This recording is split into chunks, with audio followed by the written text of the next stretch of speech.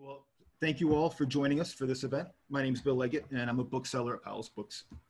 Before we begin, I want to encourage you to check out our lineup of upcoming virtual events by visiting our website at powells.com. And please consider following us on Twitter, Facebook, and Instagram. One of the many events we're looking forward to is Kim Johnson in conversation with Ibi Zoboi on Sunday, September 20th. And they'll discuss their new books, This Is My America and Punching the Air.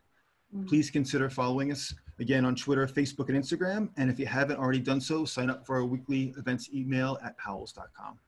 But right now, we're honored to welcome Rob Bell in conversation with the band Joseph about Rob's book, Everything is Spiritual, Who We Are and What We're Doing Here.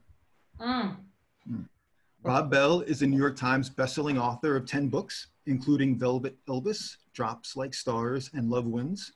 And these books have been translated to 25 languages. He's toured with Oprah Winfrey, been profiled in The New Yorker, and in 2011, Time magazine named him one of the 100 most influential people in the world. And he also performs at Largo, a comedy and music club in Los Angeles. And Rob's book, Everything is Spiritual, is a brief history of how ideas about creation, love, and connection shaped the author and can shape every one of us. It explores the wonder that comes from embracing where and who you come from, discovering in the wounds and regrets of life an invitation to expand, much like the universe has been doing for 13 billion years. And Rob Bell is joined in conversation by the band Joseph. Joseph is comprised of sisters Meegan Closner, Allison Closner, and Natalie Schepman, who formed the band in 2013 and named it after the town in Eastern Oregon where their grandpa Joe grew up. And since then, they have been recording and performing music all over the world. And their new EP, titled Trio Sessions Volume 1, is available now. The event will also include an audience Q&A, so please use the Q&A button at the bottom of your screen if you'd like to ask a question. If someone has typed a question that you'd also like to hear the answer, please consider clicking the thumbs up button as well.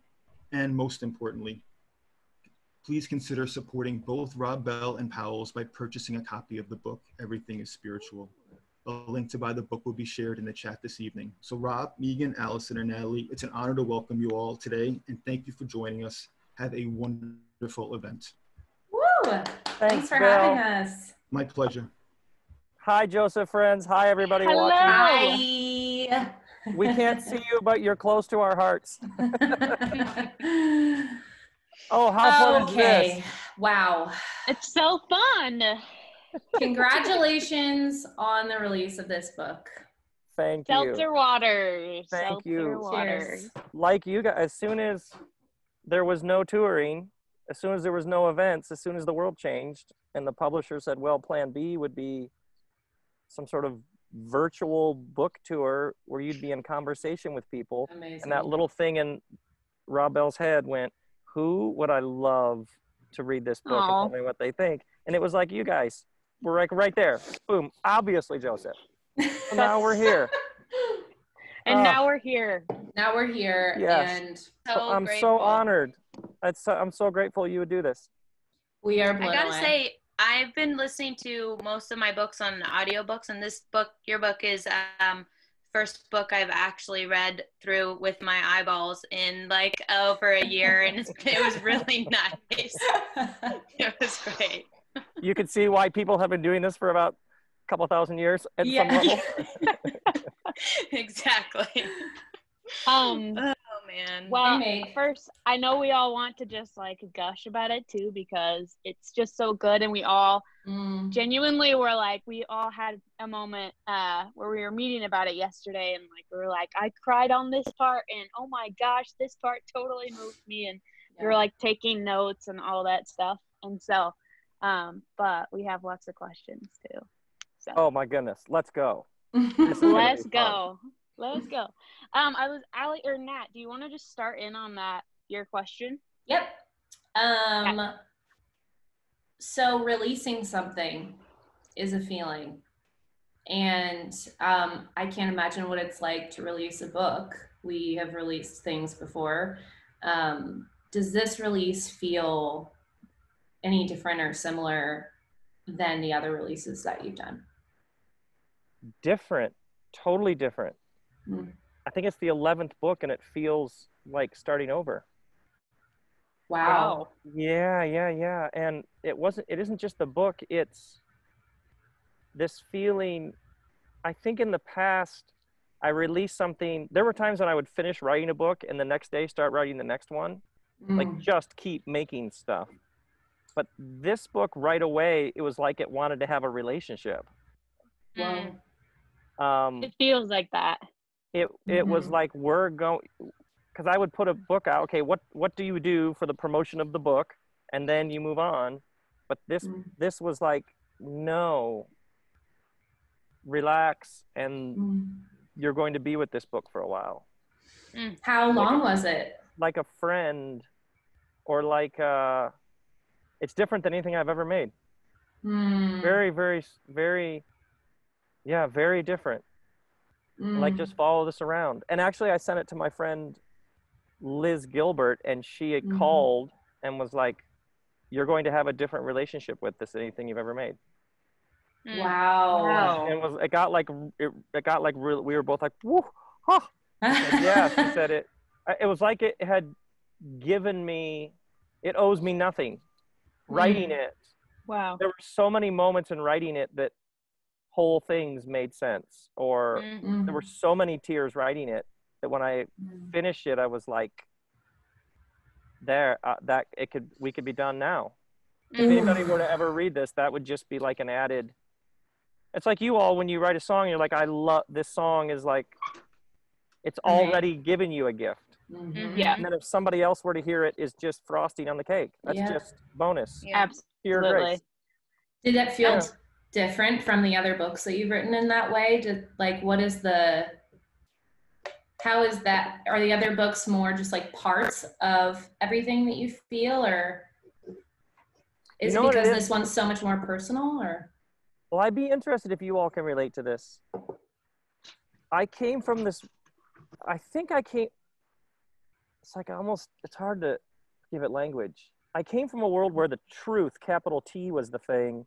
And then life, the story, flesh and blood, was like an example of the truth. Like it was like an illustration. So you're always like pushing it off of yourself. But there's no other way that you've experienced other than this, than your heart, your soul, your body, your you-ness. Right. So something about this was just owning every square inch of the story. Yeah. And the story is the truth.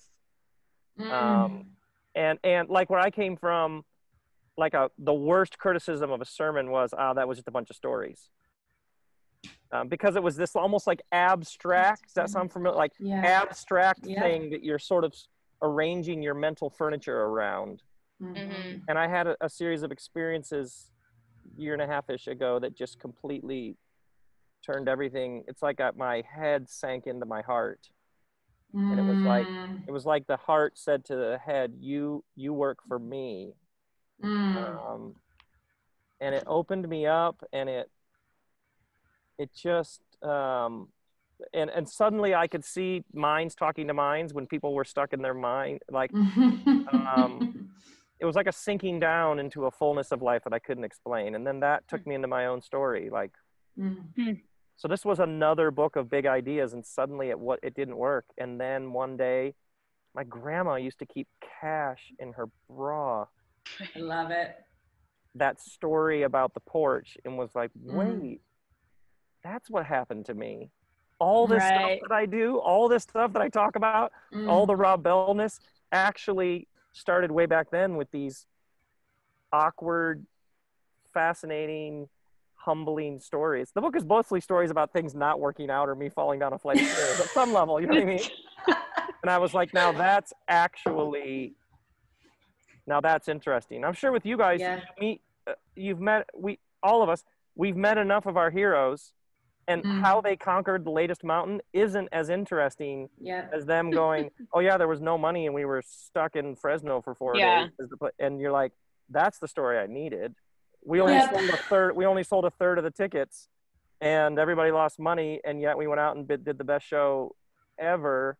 Those are the stories that I needed to hear. I've always needed to hear. Absolutely. Not how awesome and how easy it was. That doesn't help me. Right.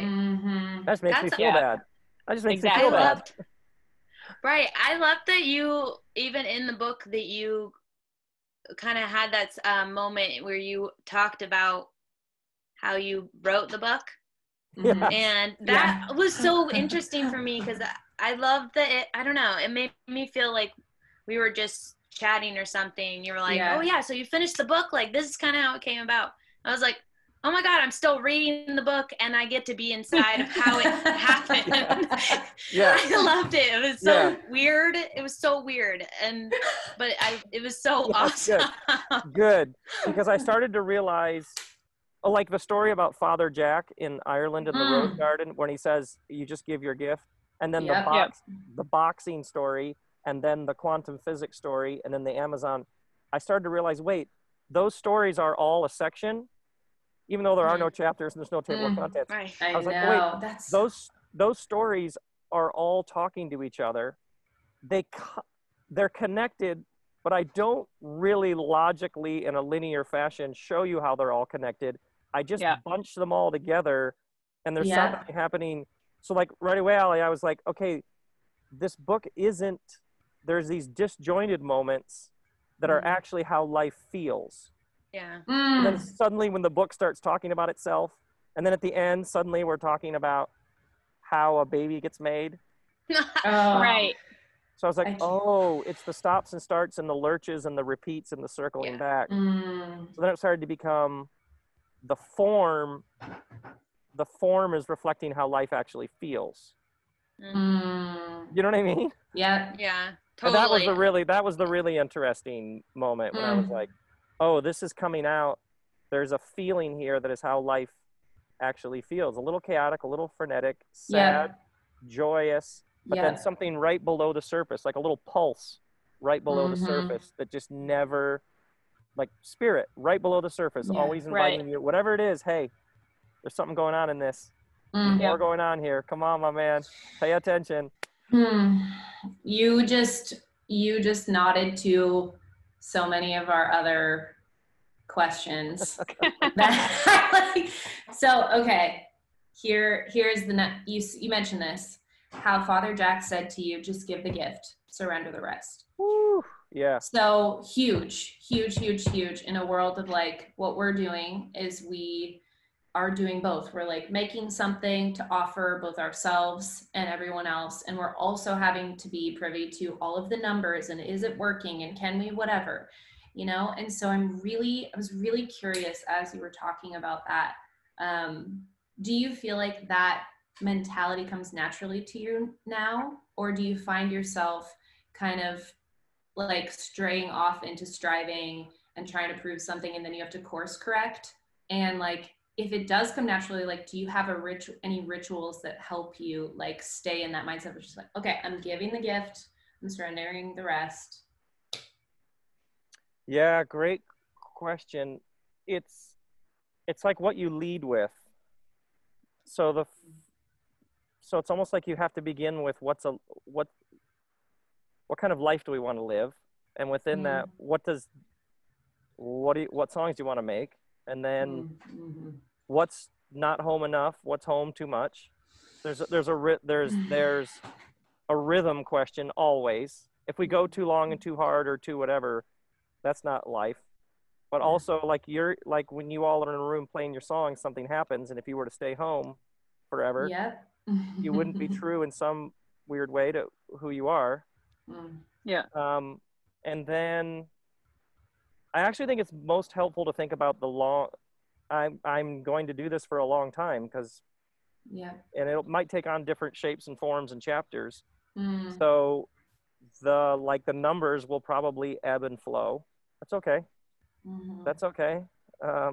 The modern market ideology became addicted to up and to the right. Like you have to always do bigger. Would you rather do a bigger room with some empty seats or a smaller room that's packed? Yes, 100%. So what's fascinating is you would trade that. You would just make that trade and then other times you're like, let's swing for the fences and see what happens. So it's almost like you just make peace with This thing is always going to be a moving target. So let's just get rid of the target and just do the moving. Ooh. Do you know what I mean? Did it again. I have to write that down. Natalie's like writing songs on the side. Yeah, so I think that's, and then the last thing that really strikes me is it's all a part of a whole. So at some level, all the details matter as well. Like all the details are all part of it. I think it's much more, because I'm a fair bit older than you all. There was this like, I'm not selling out, man. I don't like pretending like the logistics don't matter. Like if you're really an artist, you don't care, which actually splits up the world into the stuff on stage and then the details. The great artist Robert Irwin would paint and sand the back of the painting, which no one would ever see, because he knew in the gallery, people in the gallery would feel the wholeness and integrity of the painting on the wall. Oh, interesting. My. That's amazing. So the idea that like you guys just sing your songs on a stage and then all the other stuff is just details somebody, actually how you spent that day and how you went about it is all part of it. Oof, wow. You know what I mean? You begin. That's so good. How you do anything is how you do everything. So I think that becomes, feel free to type, Natalie. Yeah, I was like resisting the urge. I think my friend Dan Klein, you can credit my friend Dan on that. So I think that's part of it, is you're learning that it's all a whole. Whenever people ask me questions about their art or their work or their business, I'm all much more interested in what you have for breakfast. Is there a lot of junk in the backseat of your car? Yeah. Like, let's just start with, try doing like living like a clean, disciplined life of integrity in the most, what you think are the trivial things. Because actually that's, everything else is simply building on that. Wow. Yeah. Yep. That was not the answer I was expecting. That's great. I know. I honestly was expecting something of like, just be above it. Just have this like higher sort of perspective. But I love that you brought it down to earth and you're like, it actually is in the junk in the back of your car and what you ate for breakfast. Like, absolutely. Ooh, that's so good. Yeah. And in some ways, I bet like your next album starts to take shape, and then, okay, what does a tour look like? I bet if you all together listen to Heart, I bet it announces itself pretty quickly. What it'll look like. Okay, let's do that. And then the next one okay, what are we doing now? Okay. What does this one look like? I think we do every B market everywhere. Okay. I think this one is a little more sparse and intentional. Okay. Yeah. Right. It'll tell you. Wow. Okay. Al, Allie, you're up take it away. next. Oh my God. Okay. This is just a really stupid question that I had to ask, because one of my takeaways from the book that I couldn't stop thinking about was that part where you talked about you had just, kind of quit being a pastor, and you go and you're doing a speaking gig. And you said midway through, you're like having a hard time knowing what to say, and that feels really weird. And you realize, I'm wearing a suit, and I never wear a suit, and I'm wearing a sweatshirt under the suit. Why am I wearing this? I was like, that felt so relatable to me, and so funny. And I was mostly just wondering if you feel like you finally found what your day-to-day kind of work outfit is now, or if it's a constant change, or if you've stayed with the suit sweater vibe. I love it. I couldn't get the image out of my head, Right, because Love Wins comes out, and then all this stuff, and then eventually it's like, oh, this chapter's over, it's time to leave, and we move to California, and then a couple, and then I, like, for a year I probably didn't speak or do anything publicly, and then I get this offer to come speak in New York, and what do I wear? So I wear this suit. So weird. like this suit with a sweater under it. What? Who am I? And I'm standing there on stage, like sweating. Like, you've been doing this for a long time. Oh, that was the one where I was given 45 minutes to speak. Uh-oh, Meg's glitching. Meegan. Uh-oh. He's real Montana. glitching. We lost Montana. Was that She'll Meegan? come back. She looks yeah. like she's having a nice time though. She really She'll was, come back. Oh, she no. loved that story. Yeah, and Allie, I wanted... Uh-oh. Oh, Megs, mute yourself for a sec. She's good. okay. She really left us. She's way out in Montana. No. I hope all of you who are watching this are enjoying. Meegan is in Montana, and apparently there's a windstorm or something. Oh gosh. Okay, now she's gone. Okay, You know what, I'll Allie, just tell her. Hey, Allie, it's funny that you mentioned that, because I'll often meet people who have some sense that a chapter is ending and a new chapter in their life is starting. And they know it's time to wrap this up and do the next thing, but they want guarantees.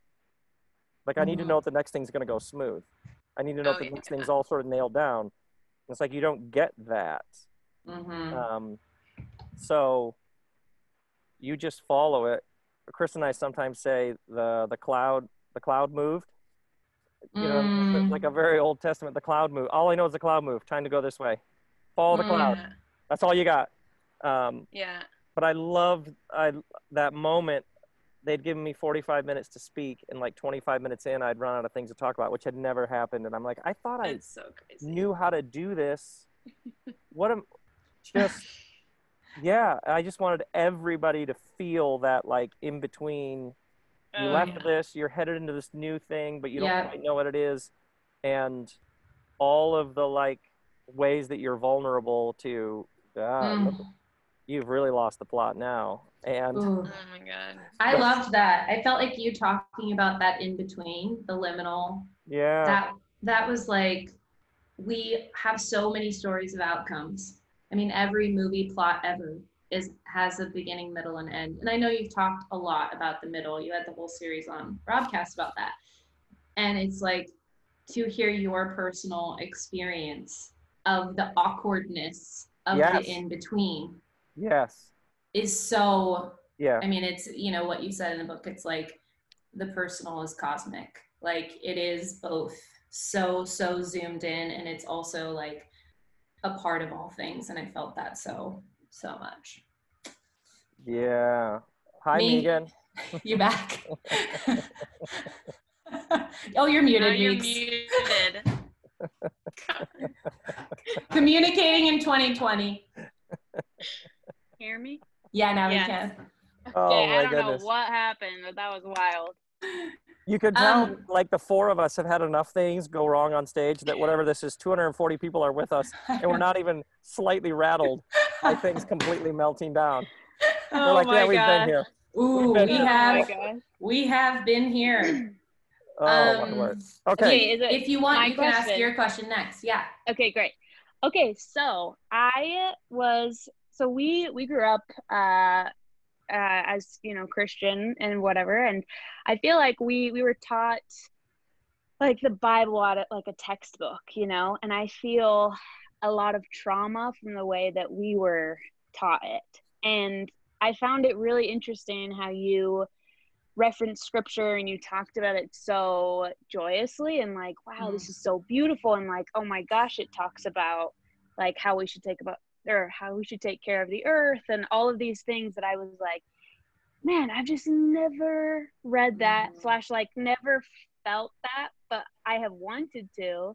Yeah. So, and especially I think in my life right now, I'm like, man, I would like to read some scripture now, but I'm just like so traumatized that like even touching it is like, oh my God, there's just a God that wants to send us all to hell. So I'm wondering, like, do you have trauma with it that you like are deal with when you're reading it, or do you just see the like goodness and that? Do you know what I'm saying? Right. Because like my wife Kristen would have pretty much no interest for that very reason. For her, the Bible was wrapped up in a world that basically told her her voice was second, Yeah. among other things. So for her, so like it's aligned with a whole system of things. There's like, no, I'm out. Yep. I didn't. I mean, we went to church growing up, so I'd sort of heard, Bible stories. I think fortunately for me, I didn't. I mean, I went to seminary where it is kind of like a textbook, but it was such an academic setting. It didn't have some of the same imprinting like you're talking about, where it gets Right. like a kid is like what you're articulating is what you were taught from the Bible is the universe is an unsafe place. Yeah. Oh yeah. Like that's an existential psychosocial thing that was you picked up, which is the universe is a place of lack and scarcity, and you are not safe. And love is not the engine of the whole thing. Right. Well, no wonder you would not want anything to do with that. That doesn't take you anywhere interesting. What happened to me is I got a job in a church in my early 20s because that's what you did at that time. And so I had to actually read it. And I kept going, wait, this is like the Hebrew prophets. Their whole thing is if you have a widening gap between rich and poor, Right. the whole society is going to implode. So I would suddenly be like, why isn't anybody talking? Or almost every time Jesus is asked a question, he responds with a question. Well, this is the opposite of brainwashing. Like literally the first century rabbinic model was you're going to have to think for yourself. So how do you interpret it? Right. So I just suddenly was like a conspiracy. For me, it was like, how come nobody knows this? Because this is really interesting and helpful and dangerous and all the stuff that we're talking about now. Right. If you can read lots of sections of the Bible and not see implicit critique of the American industrial military complex, you're not reading the Bible. Like, how do you not? So it was like, either the thing is lost, so just go be Zen, just go do something else. You know what I mean? It was like, or try and like tell people they missed all the gold. Right. I had some. That's how I felt. I had some moments like 25, 26, 27, like I'm uncovering this stuff. How come it's all over history and yet this particular American scene is cut off from its own roots? It thinks it's like the one true path, and it's actually profoundly cut off from its own tradition. Like Celtic Christianity in the 2nd century, 1800 years ago, central to Celtic Christianity was the sacred feminine. If you don't have the sacred masculine and the sacred feminine in this beautiful dialectic harmony, then you don't have, you know what I mean? Like, wait, that's, we are right now reclaiming the sacred feminine as like a new idea when 1800 years ago. So that's what happened to me, is just, it's either lost, so you just go do something else, or I somehow had this weird sense like, nah, I think I'm going to reclaim it. See where it happens. That's so beautiful. I feel like I have that similar inclination, but I'm just like, oh my God, trauma. No, it's totally normal. No, I totally get it. Because, and for some people, the tradition, just the water got too muddied. Right. Exactly. And so you just need, and maybe sometimes I think the answer is just, you just need more time away. Yeah. Walk away and then you maybe come back sometime, or you only read, like, for example, there's a book called The 5 Books of Miriam by a Jewish scholar named Ellen Frankel. And it's a female commentary on the first 5 books of the Bible. And she invents Lilith. She has these characters. She invents all this fascinating dialogue. It's called Midrash. And it's like a brilliant feminist reading of the first 5 books. From like very informed. So you would read it and be like, wait, you know what I mean? The stuff they do with Eve is like, so there is stuff that I think you would find really, really compelling. Might help with some of the post-trauma, which is totally normal. Yeah. Say the name of the book again. the What's it called five again? books of Miriam, because the Five first Books five of books have always Miriam. called the five books of Moses. So she calls the five books of Miriam, his sister. I'm writing it down. Ellen Frankel, Mm. Frankel. That's the kind of thing that you might read and go, wait a second, there's an entirely different way to see this whole thing. Oh yeah. Mm. There it is. I want it. There it is in the bottom of our Nice. screen. Oh, nice. Perfect. That's a great Thanks. question. Okay, so we're going to be taking questions here in a second. Moderating. But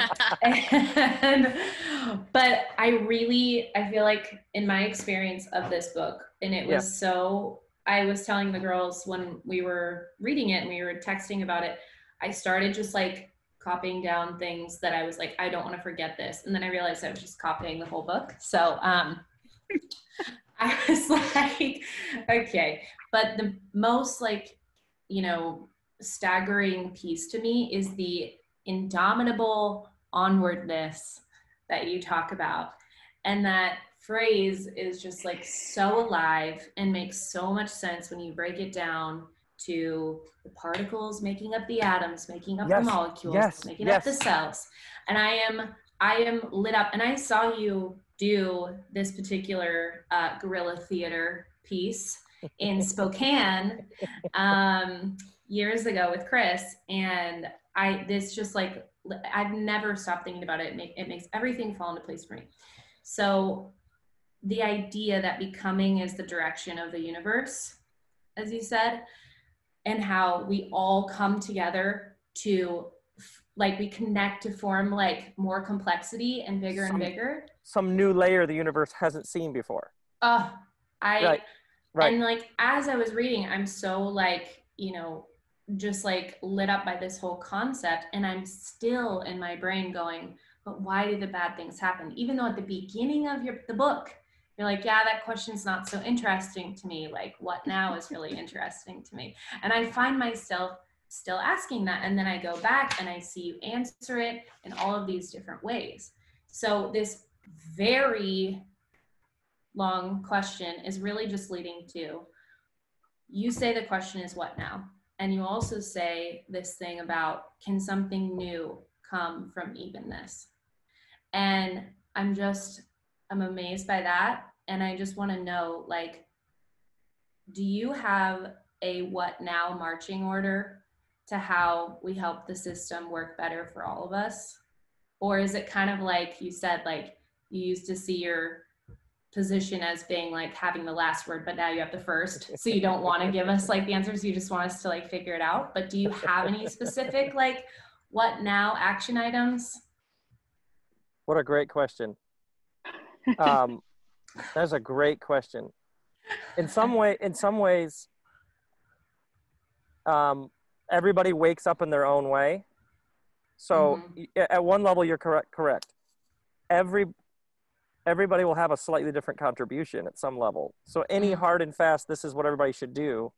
So you think about, like my dad was a judge, so he woke up in the morning and put on a suit and actual wingtips and went to an office with a leather satchel.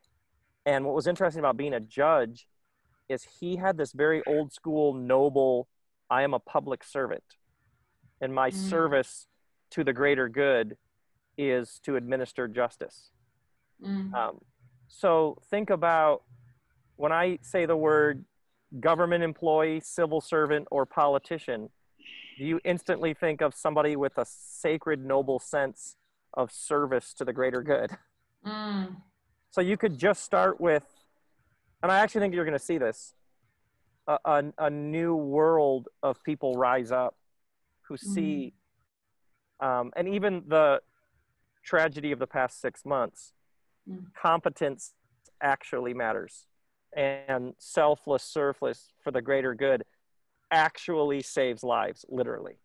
So so there's an example where I think you're going to see, and I'm noticing when I'm out, people saying like, yeah, my friends all said I should run for city council, so I did.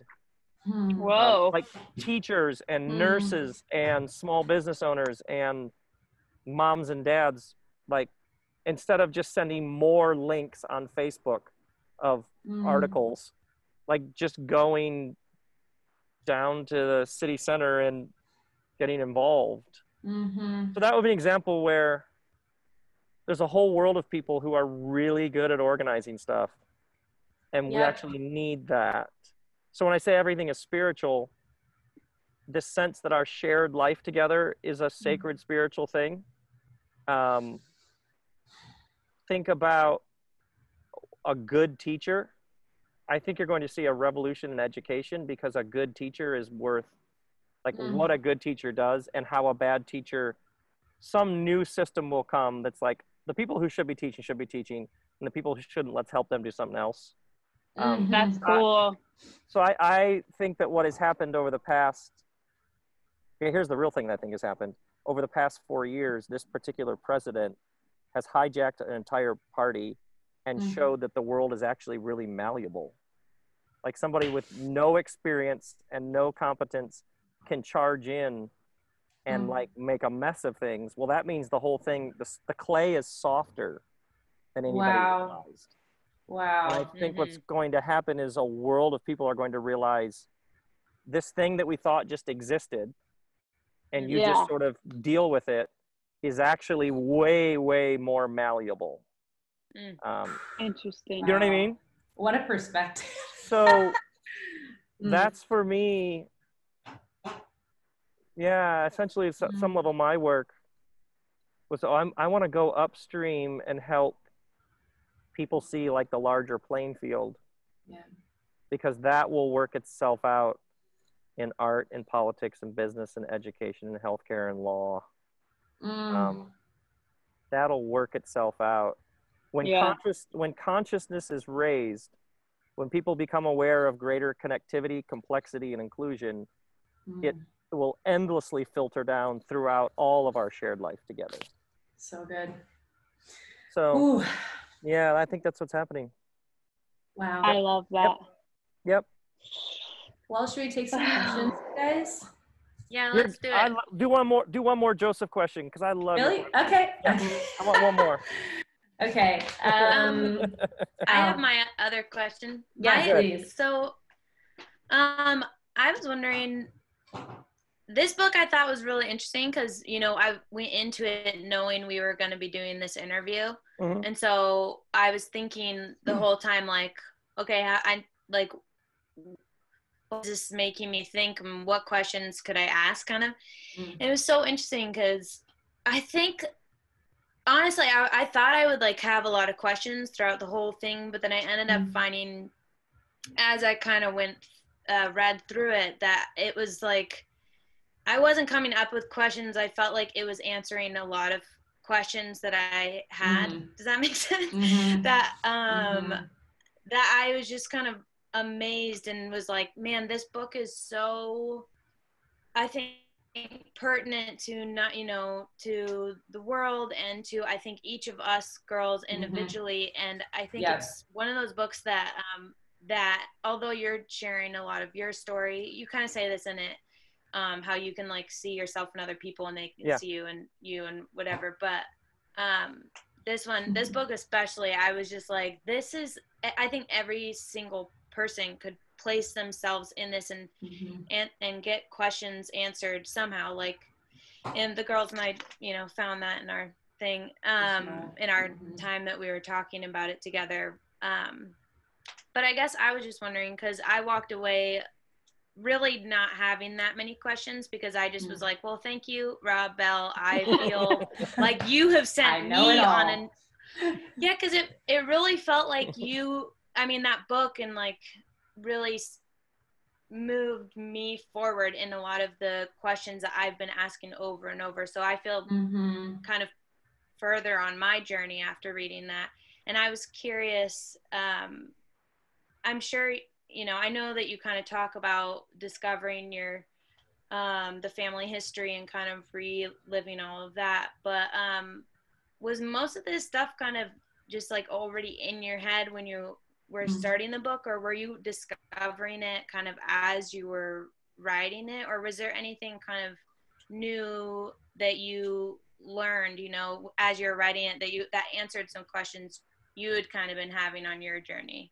Does that make sense? That was Yeah, like 6 that's a questions great- in one. No, that's a great question, because I remember the section, the loss that my dad experienced and how I grew up. There were people missing. I remember typing, oh, that's why the questions of suffering have never been that interesting, because I was born into a story where people were missing and there was no good explanation for it. Mm-hmm. You know what I mean? That was like a moment. Yeah. Oh, and then that woman who comes up to me and says, "You're a mystic," and they don't know it yet. Right. It was almost like this. Oh, once I was found the key the song was in. Once I found then I would type a story, not knowing what was coming next, and then say, "Well, what happened next?" Yeah. In regards to everything is spiritual. And then whenever I got through what I learned, and then anytime I got to the end of what I learned, well, what happened next? There's like these two questions: what happened next? What did you learn? And then just trusted that at the end of and what I learned, and then what happened next, that there would be something. Just trusted there would be something at the end of that paragraph. Yeah. Gosh. And then it became like a channel, because we were on tour. Kristen and I and Violet and Preston came along. We're on tour, so it was like some of it I was writing on tour in America. So I would write, and then hear the last song play on the house before I went out. Close this laptop I'm holding. Walk out on stage. Do I guess that was the Joy tour. Do a 2-hour talk. Walk back off stage. Sit back down. Open the laptop and keep typing. It was like a faucet. Wow. And then there's like pictures. There's pictures on a Sunday morning outside a laundromat in South London on the sidewalk, waiting for our laundry, just sitting there typing. And Kristen would be like, "How are you typing on a train in Norway?" I was like, "Because it just is like a faucet." It was very, very surreal experience. This is what happens next. That's so awesome. I think that's so amazing to hear, because you bring it back around. Like, there's such a even though it is, I was feeling that faucet just like coming the whole time as I was reading it. And I actually didn't know there were no chapters, which that actually makes more sense, because I didn't know if it was the actual form that you had sent us. But now that you mention it, that's perfect. And I love how you start with death and loss and absence as a presence. And then you end with that, and how it's so inextricably tied to life, and how it's all happening at the same time. And it's crazy to think that you were just going, what's next? And then it came back around in the fullness of it at the end. I was bawling at the end, actually. Yes. So special to me. What'd you say, Allie? Oh, I said I was crying too. I was too, actually. I actually, the very end in the field in Denmark, when I typed it and realized, oh, this is where the book ends. I was like, oh my God, I can barely type this. I know. Oh, you feel it. That translated. I actually think I think we tried as a culture. I think we tried cynicism. Everybody tried that. Nice job. Nice job, Brooklyn. Nice job, mustaches. You know what I mean? We did that. Nice job, rolling of the eyes. I actually think, I think that the way forward is to open our hearts to each other. Okay. The only way. It's the only way forward. And I think the answer to political polarization is the inability to see yourself in someone else. Okay, come on. Okay, that makes me want to cry. Why do those people make such terrible decisions? Well, when you're filled with fear and you're in a system of lack, did you make the best decisions? It's like the muscles we actually are going to develop is how to see ourselves even in the person that we most can't see ourselves. We're in there somewhere. And that's to me the next starting the next few years, however that works, is inviting to open our hearts to each other. What's it like to be you? What's it like to be you? What's it been like? I think it's the only way. I think, actually, we were just talking, my boys and I like the word earnest. I think earnest is going to make a comeback. Natalie. Somebody who's doing something in the world, they're feeling something, they've given themselves to something, and they're just doing that. And they're not like staying at a distance going, I know this is kind of like, they're just doing it. They're just present in it. You know what I mean? I think it's have no idea what that means. gonna I make know a I'm comeback. like, I'm tearing up because someone basically referenced that we were too earnest. And we like internalized that in a way that was like, oh, yeah. So you just being like, I love that word earnest is like, Yeah. whoa. That's meaningful. Yeah. The person who told you you're too earnest was not talking about you. They were talking about how much pain they're in. If you turn that around, that person was giving you data about what it's like to be them. You know what I mean? Yeah. Yeah. Oh my gosh.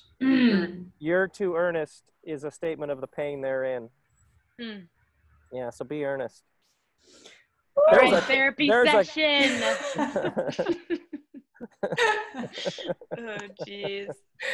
Yeah. Okay. Do we get? Oh wait, yeah. Questions. Questions. Yeah. Okay, Ming, are you? I'm looking through right now. But either of you, if you see one, that's great.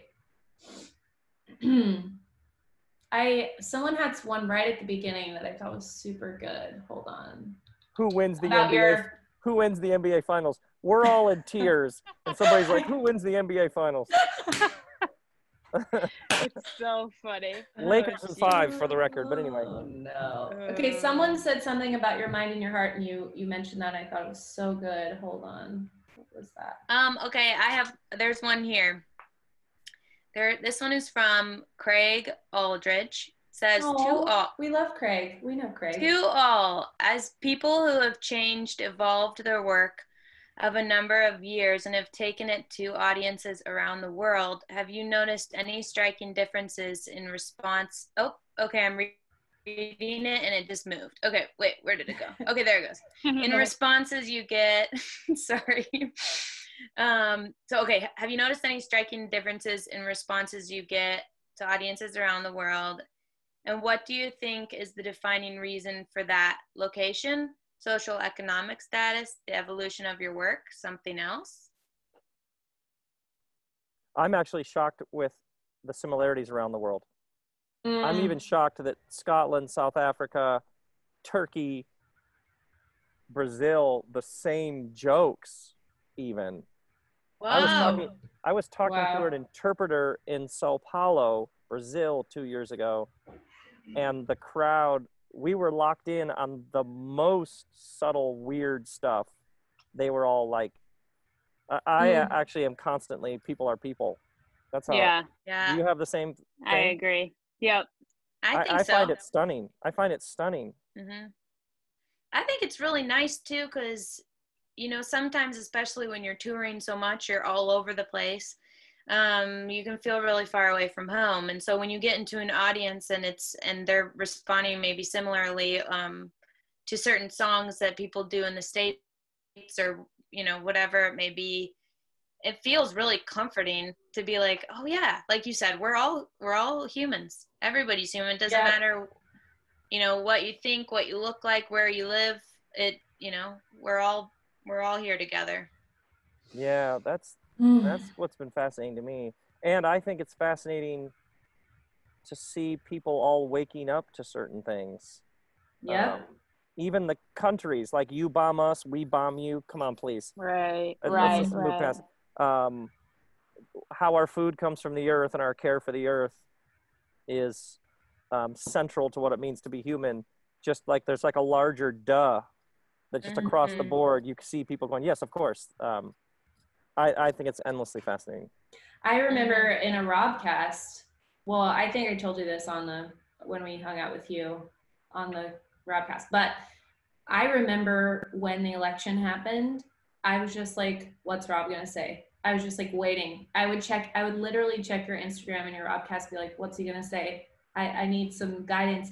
And then when you came back in, February or whatever after your break, and you basically said, this moment is like acknowledging the wound that already exists. I'm paraphrasing, I don't remember your actual language. And you were like, we have to like reopen the wound before we can heal. And I've clung to that like throughout this whole experience, especially this year. You know, it's like, hello, racism, like what, you know, like there's this like gaping. Chris and I are watching The West Wing, and in this episode in like 2008, and one of the characters is like, we need to have a resurgence of the civil rights movement in this country. That's like in 2000, you know, like, and anyway, just to say like that's happening, you know, like to just say that's exactly what's happening. Like absolutely. I cannot find the question of this person who asked you about your mind and your heart, but I'll ask another one because this one has the most thumbs up on it. So everybody wants to know this one. Love that. It says, Dr. Hillary McBride, and they said, love her. Love her. Said, tweeted a really profound question earlier this week, and I'd love to know your answers. What do you wish someone would ask you right now? Oh, you know, this is once in a while an interviewer will say this. Is there anything you wished I would have asked you? Yeah. No, I would have said it. I always find that a fascinating question. No, I would just say it. I wouldn't wait. Yeah, right. I'm much more interested in the person that I'm interacting with than making sure that they get my talking points. Yes, that is a question that gets asked a lot too, because we've had that a lot too, and I'm always like, no, nothing. I did start answering it just so I wouldn't like. I just started answering it when people say, "What is the question you wish the person would have asked?" I always just say, "Are we having tacos and then going surfing, or surfing then tacos?" That's so ridiculous. It's so dumb. But it like just. I wish we were doing that right now. Oh man. Meegan or Natalie, do you guys have something? Let's go. Couple more. Couple more. Okay. There's that. Get that sick. Okay, I'll look too. Oh, here it is. I found it. Okay. Nice. You mentioned your heart being the one in charge over your mind, and Caitlin McCabe wants to know, was there an event or something in particular, Rob, that made your heart take control of your head?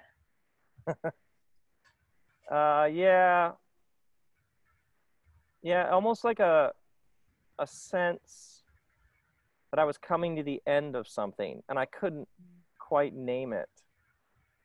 But I noticed that I was noticing it in 2000. By the end of 2018, I just kept noticing, oh, I come from this tradition. Even the Protestant Reformation, it located things so much more. And what do you think? What do you believe? And I suddenly could see the timeline. I came out of this tradition, and then I tried to be its best son. You know what I mean? And then, and then infuse it with heart.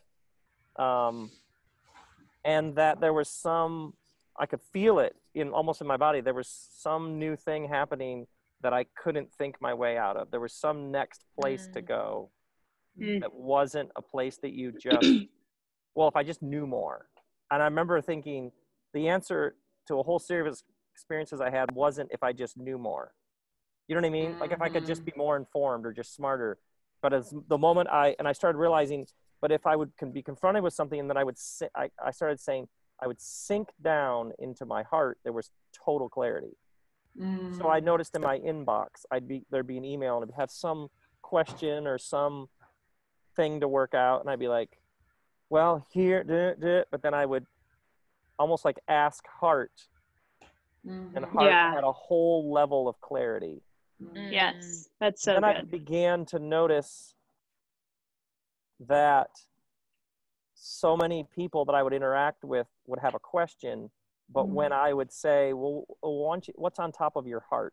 Just come up with like spatial images. What's on top of your heart? Don't think your way. Just see if you could, that people would had deep knowing. Ooh. And then I realized, if you've had about 1,600 years of something called the doctrine of original sin from Augustine, who also came up with just war theory. Here's when it's okay to kill people. But nevertheless, in Western culture, this isn't even religious. In Western culture, this idea that we are at our deepest selves off, wrong, sinful, etc. Right. has been in the water for about 1600 years. But then I noticed how many people would say something like, I knew that thing was whatever, but everybody around me told me it's not a big deal.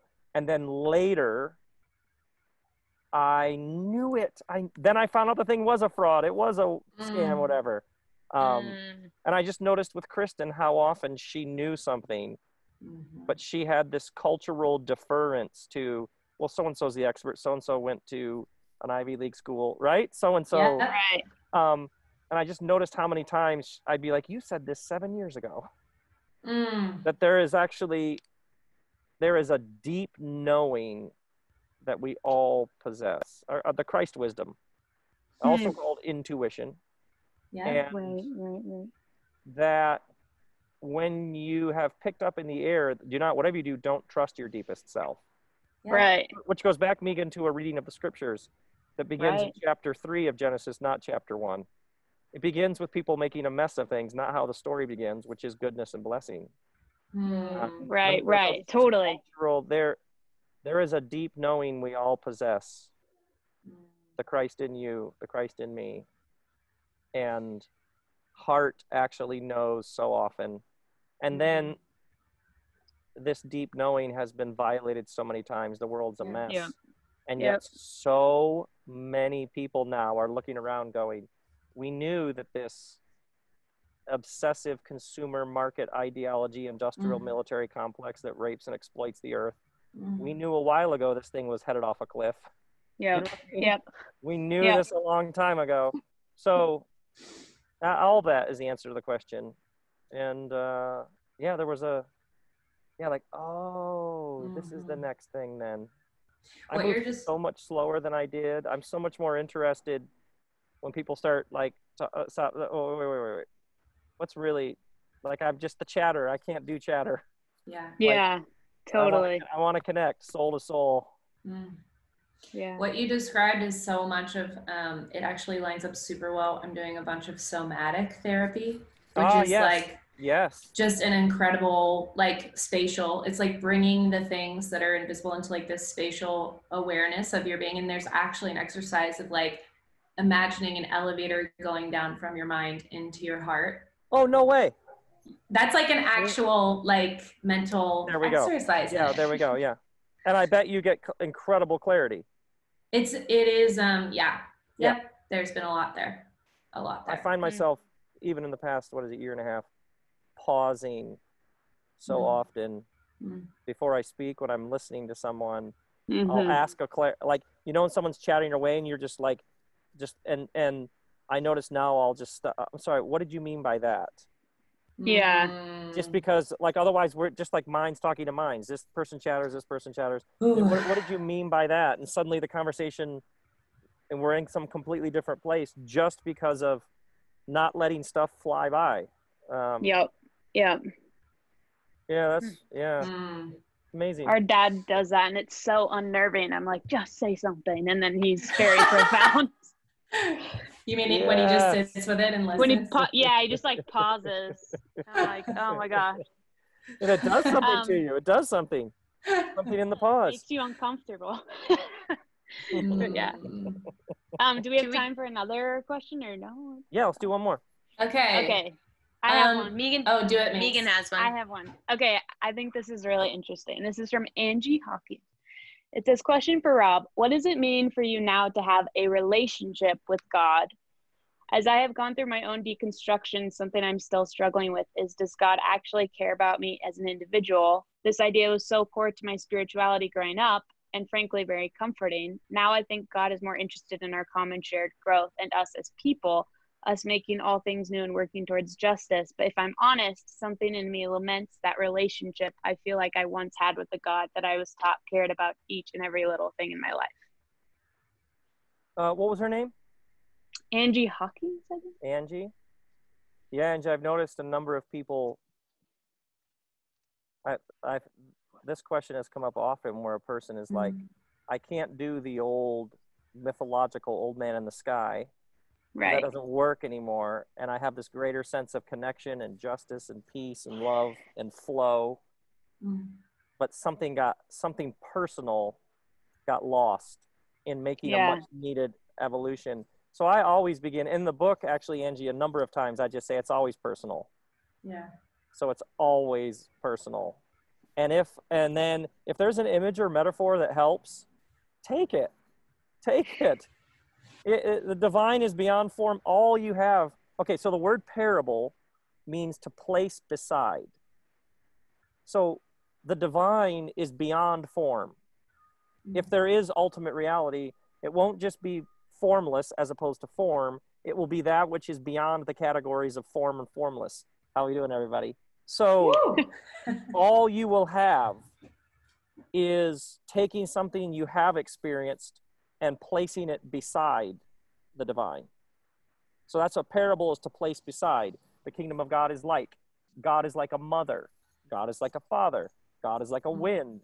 All you have is taking familiarity and experiences you have gone through and placing them beside.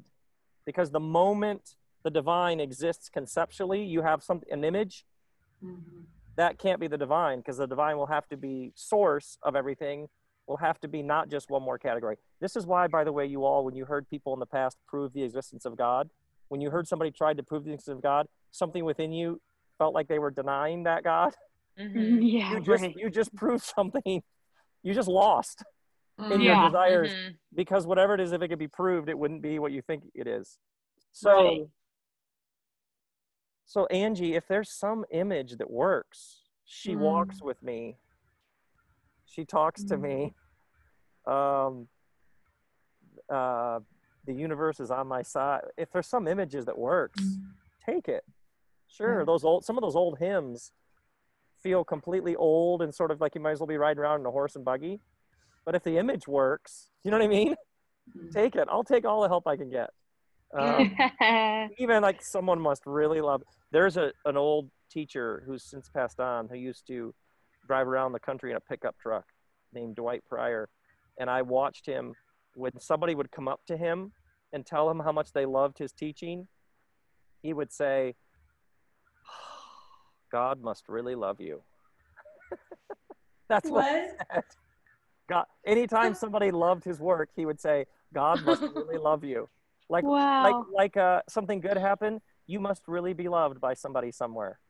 You know what I mean? Oh, yeah. And so you can like shoot holes in that and be like, well, theologically, that just is a or you can just go, what a lovely bit of poetry that resonates at some level. Yeah.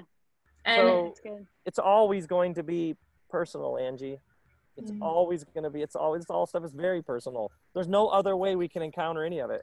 Even in her lovely question about the communal injustice and all that, there's no way even to think or process that other than your own individual consciousness. It's always going to be deeply intimate and personal. Yeah. You said this in the book, and it really, really got me. It's, God is not a question of what may or may not be up there, above or out there. God is what we are unquestionably in. We all agree on this being we're experiencing. Yes. So good. Good. Awareness is the one great absolute. The one thing everybody can agree on is absolute, is consciousness.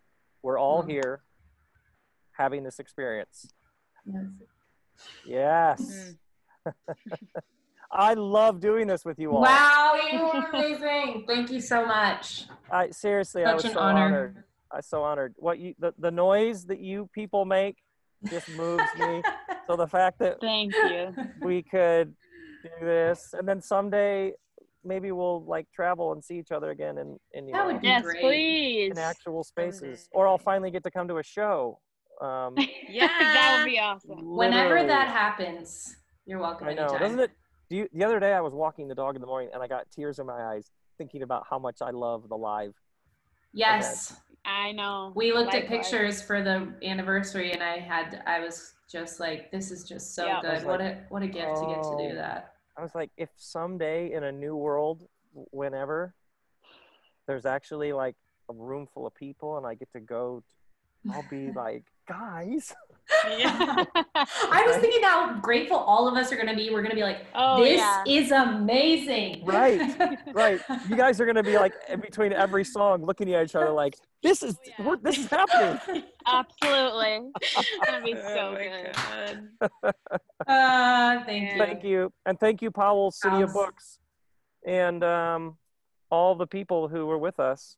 Thanks, Bill. Thank you everyone for coming. Thank you all for a terrific conversation. It was great to hear it. And thank you to everyone in the audience for joining us at this event. And it was a pleasure to host Rob Bell and the band Joseph. Please consider purchasing a copy of Rob's book, Everything is Spiritual, by visiting us at powells.com. And while you're there, please be sure to check out our lineup of other upcoming virtual events. And we look forward to seeing you at another one soon. So Rob, Meegan, Allison, Natalie, thanks again. We're really grateful, and take care. Thank you. Are you going to put this online? Is this going to I see it's recording. Are you going to put this online? Yeah, in a couple of days. Oh, great. It'll be on our YouTube channel. Wonderful. Amazing. Nice. Great. Thank you. Yeah, have a great night. Bye, Rob. Bye, everybody. Good to hang with you. Thank you so much. Much love. Bye. Talk again Appreciate you. soon.